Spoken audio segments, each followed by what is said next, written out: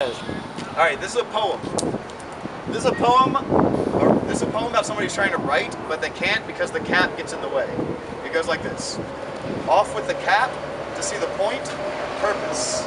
Words flow free beneath the surface of what you see. Mind goes blank. With no idea what I said, even so the words go to your head. So listen close, because this pen that I hold, it's mystical when it's open. With no cap, it's bold like a spell that can't be broken, and with nothing held back, it appears. I keep going with no end in sight, so open your ears, such that you may listen and watch as I write till the cap disappears. I strike back with something to say about pens and caps that'll blow you away, until nothing remains but the pen you see. Off with the cap. Once again, I'm free to make a change with this pen. My poetry will make a point you've never heard. And if you cap me, I'll just amaze you with what I meant to put into words.